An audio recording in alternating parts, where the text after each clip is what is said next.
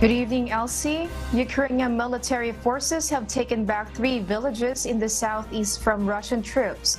This marks the first time Ukraine has successfully regained control of any settlements since the beginning of the counteroffensive against Russian aggression. On Sunday, unverified footage was published on Telegram, where Ukrainian flags can be seen at Blahodatne, Makarivka, and Eskuchne.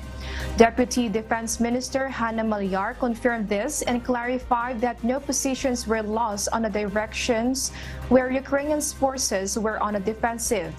Ukrainian President Volodymyr Zelensky commended his troops and urged them to keep fighting, but did not specify the locations where fighting was reported. Elsie, the Russian Defense Ministry, on the other hand, claimed that they are halting Ukrainian counteroffensive attacks while insisting that Blahodatne and 2 other villages are not clearly under the control of either side and are considered a gray area.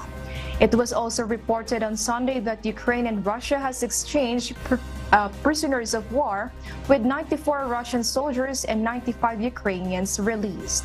Back to you, Elsie. Thank you, Ruth Bahe, reporting live from Vietnam.